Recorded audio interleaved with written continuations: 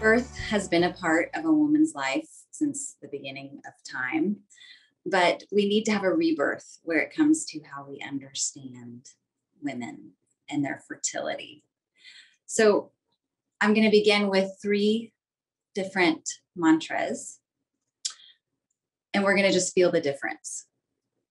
I would like to make my body a welcoming home for new life versus I'm doing everything perfectly to achieve pregnancy. And then, not pregnant again this month. I trust that my body knows best. I'm going to continue to nurture her and perhaps she'll feel ready in the coming months versus my body's betraying me. Something is wrong with me. And then I'm beginning a mysterious journey. And with every step, I practice letting go of my illusion of control. My body and my intentions are an invitation to life. And at that same time, I understand something far beyond my own or any physician's awareness is at play. Versus it's entirely up to me and my doctor to get this body pregnant. We are in full control of this matter. So I began with contrasting these 3 different mantras because the 3 areas of focus I have for today are invitation, body trust, and acceptance of the mystery. Now, there may be some people sort of chomping at the bit wanting to know how acupuncture and Chinese medicine can medically contribute to fertility. So let me quickly run through this list. It can regulate hormones, normalize an irregular period, optimize egg and sperm quality and sperm count, improve ovulation, help to clear out minor scar tissue blockages, thicken the lining of your uterus for implantation, help the body retain pregnancy, help mitigate the symptoms of pregnancy, or help to deal with maybe an ailment where you'd normally use a medicine that you either can't while pregnant or you'd rather not. It helps improve lactation once baby has arrived, and it helps mama get her blood and energy back now that she's delivered and is literally giving everything of herself to this new life and sleeplessly at that. So interestingly, though, as important and extensive as that list is, I've still found that that whole list is secondary to the reframes I started with. Women come in to see us for fertility who have already been told that they have to achieve pregnancy or that their body is broken or that the outcome is entirely up to their body or the clinic they're working with. And other than that being like sort of just a callous approach, the problem with that is that it puts the body in stress. And a woman's body in stress does not want to get pregnant. So contrasting that with, I'd like to invite life. I trust my body. I accept the mystery. That approach brings calm and joy and consciousness to the journey. So we've all heard of the phrase rest and digest as a reference to the parasympathetic nervous system, but really what it should be called is rest, digest, and be fertile. Because if your body is getting constant messages passed down from the nervous system that it's under threat, whether it's physical, emotional, or any other way, your body will protect you from conceiving. So it's not you getting betrayed or being betrayed by your body. Your body's actually protecting you. So that long list of benefits that I listed above is completely eclipsed by acupuncture and Chinese medicine's ability to calm the nervous system and to help it to return to and exist primarily in that parasympathetic rest, digest, and be fertile mode. So now that we've kind of reframed that approach to getting pregnant, how about a reframe for your body and how you relate to it? And this can be so difficult if you've experienced month after month with no positive pregnancy test or you've experienced repeated miscarriages. It can be devastating, absolutely devastating. And that, coupled with our inborn human negative bias, we begin to think that we're broken or assume that we're incapable. But there's another truth. Your body is innately wise and wants nothing but to protect you and to bring forth new life. That's what it was built to do. So I even just want to pause for a second and marvel at how magical the female body is. It is born with innate and detailed wisdom around fertility. It has the gift of being connected to Mother Nature and her cycles. A woman has the ability to create, grow, feed, nurture, and give birth to life itself. But sadly, it's been many thousands of years, and I feel that we're coming out of it, but there's been systematic disempowering of women, and we've been disconnected intentionally from our magic and the fact that we're creatresses. We've been taught things like that our period is gross and it should be hidden away instead of inspected and used as our fifth vital sign. Instead of being taught fertility awareness, we are given synthetic hormones to manage our fertility. And women need to know that there are $1 billion, plural, industries which benefit from making you forget that you were born fertile and magical. A woman must remember that her body was built for pregnancy. And many of the presenting issues showing up as infertility have more to do with the current conditions we live under. We live under too much stress. We're exposed to man-made chemicals. We have nutritional deficiencies. And so a woman's body thinks better of conceiving because the conditions aren't good. And yet we punish our bodies. We hate on our bodies for suffering these consequences. So on this journey, we have to remember that the body has not failed us and we haven't failed. Which brings me to this third piece of the mystery and the letting go. So the bulk of the fertility journey is a lot of sitting in darkness and mystery and feeling out of control. And this may sound totally miserable, but it's good because it's practice.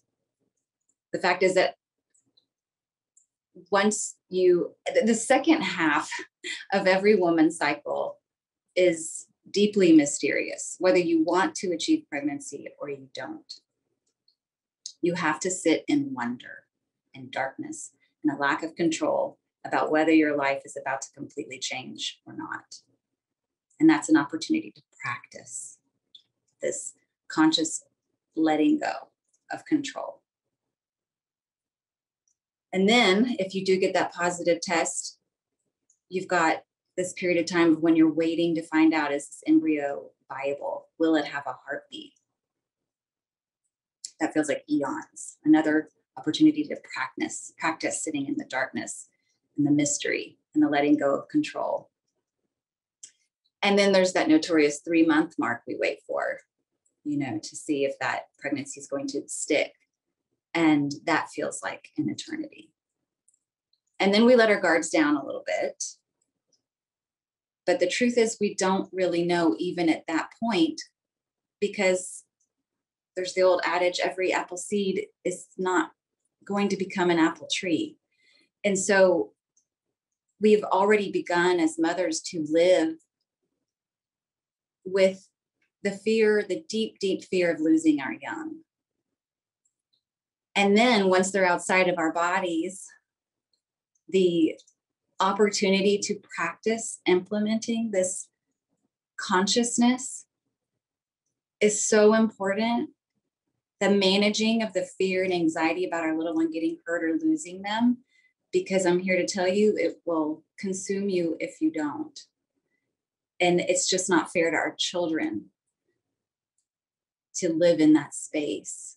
We really must incorporate a practice of mindfulness around this process of the mystery and letting go, even all the while that we're holding on tight.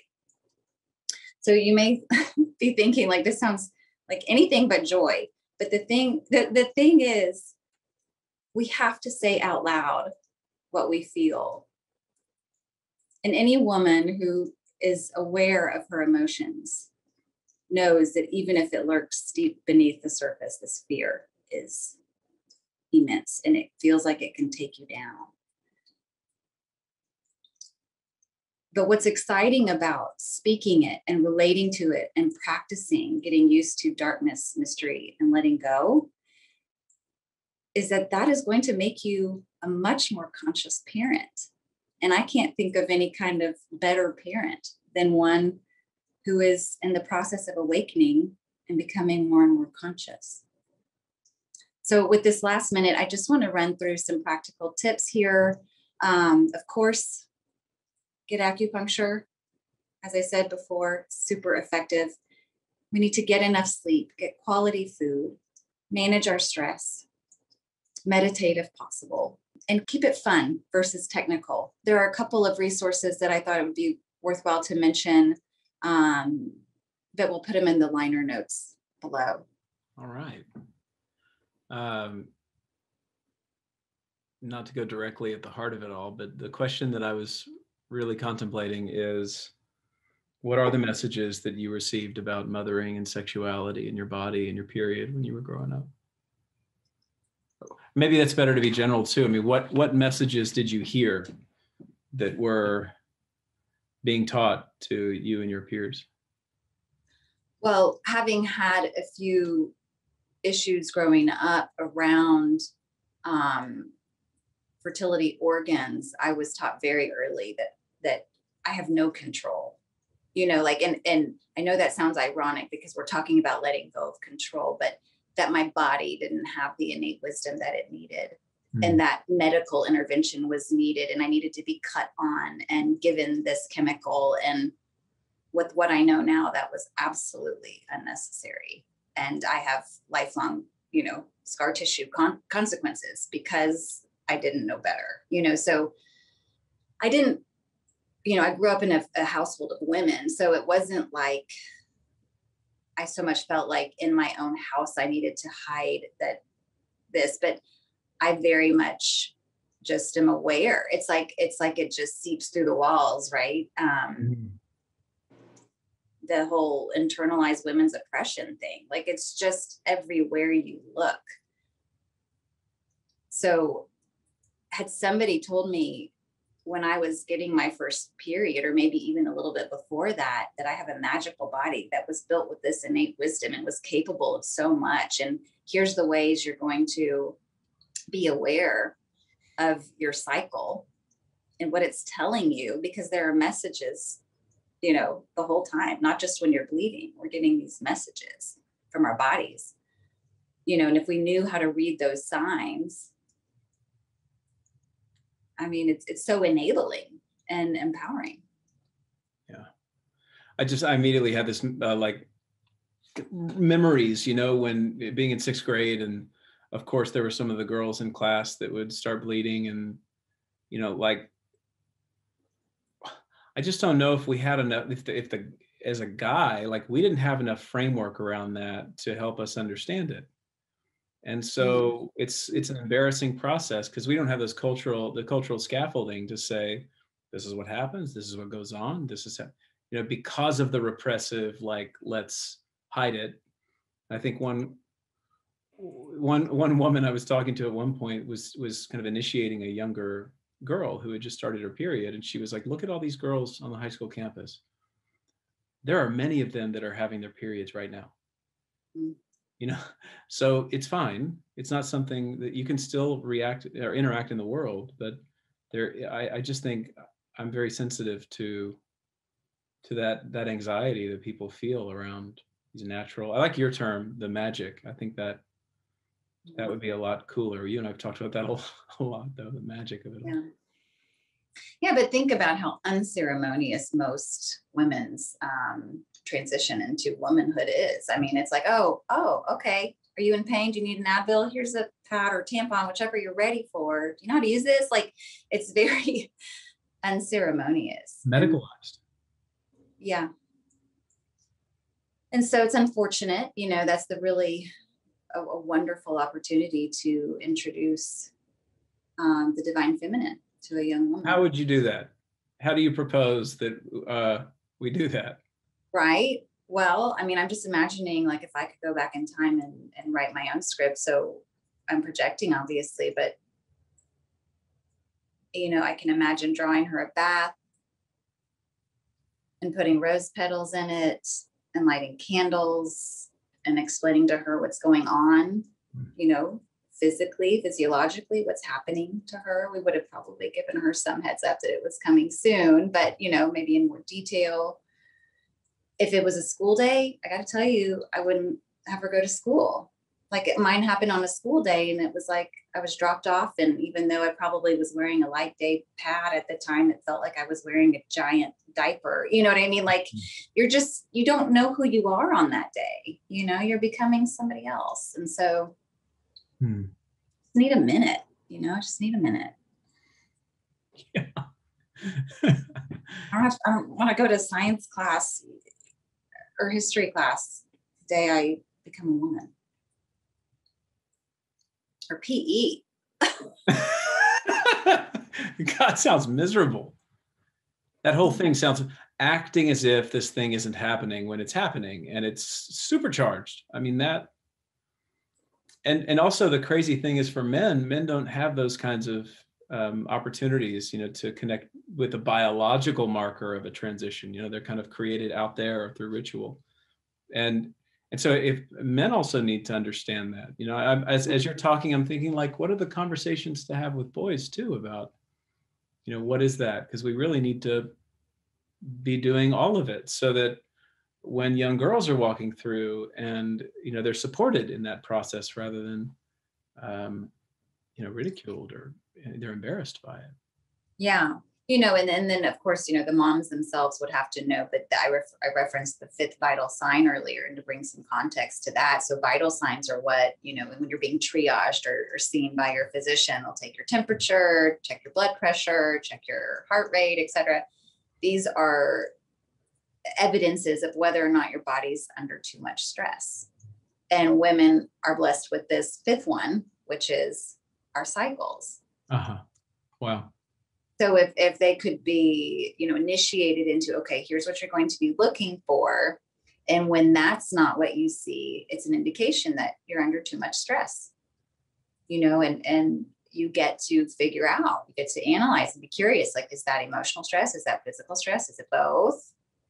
Am I living in a house or in a community that's got too much exposure to chemicals that my body was not made to accommodate? It brings up the other thing. I wrote down a lot of things, but when you were going through that list of how acupuncture and Chinese medicine can support the body, that was an impressive list. Right. I mean, I live with you, and I was like, holy moly, like that. To hear that all encapsulated, and we talk about this stuff all the time, but it's like that's radical to think about. Yeah. And it should, and for anybody watching this, I get to hear Leila-Scott's stories about when that happens in her practice. And that, I mean, we are in these laboratories, where there's hardcore verifiable evidence that these kinds of approaches do a result is, a thickening of the lining, like, wow. Right. Well, and when you say when that happens, the context to that is when I come home and say, somebody who hasn't ovulated in months ovulated on her own for the first time, right. After this many sessions, or somebody who had repeated miscarriages is now carrying, or, right. There's any number of things you've heard me say that just show how much.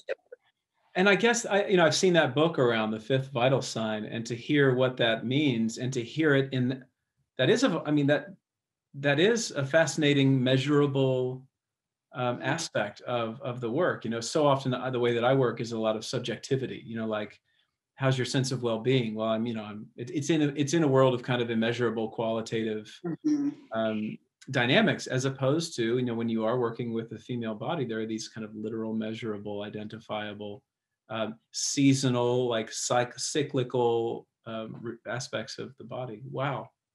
Right. Well, and the other piece too that's important to mention is that I can't tell you how many people come in and they're, we're talking about her cycle and all these like details about it.